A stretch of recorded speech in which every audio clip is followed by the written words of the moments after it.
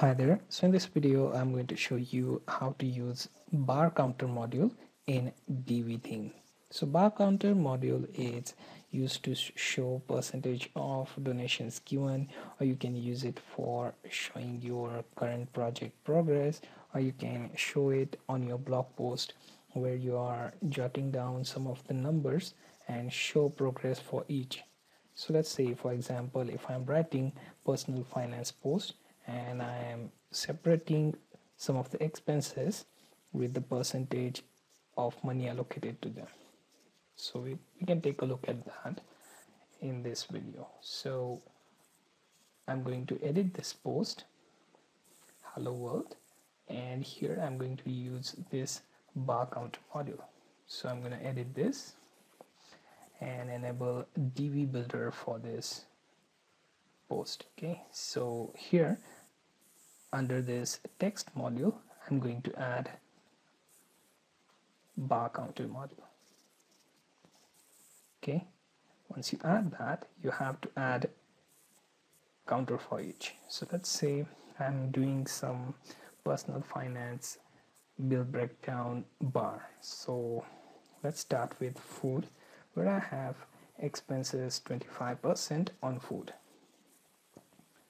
Then I have medical expenses, let's say 25 again. Okay, so we have our 50% done. Now next thing is on travel, and here I have 30%, and then finally I'm going for bill and I'm going to use 20% for that. Okay, and you can change the bar colors. You can have your text color dark or light, background color as white, choose bar colors. So let's go with something fancy.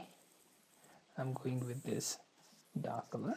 You can use percentages, and for advanced settings you can change font colors, set radius, okay, and edit other settings. Okay, now if we save and exit this and update this page, then our hello world page will have bar counter under our text.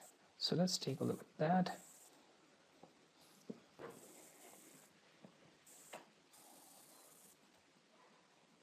Okay, so as you can see, we have our hello world post edited with bar counter showing progress for each item. So food, medical, travel, and bill are arranged as per the percentages allocated to them. So total, all of them make up the 100%.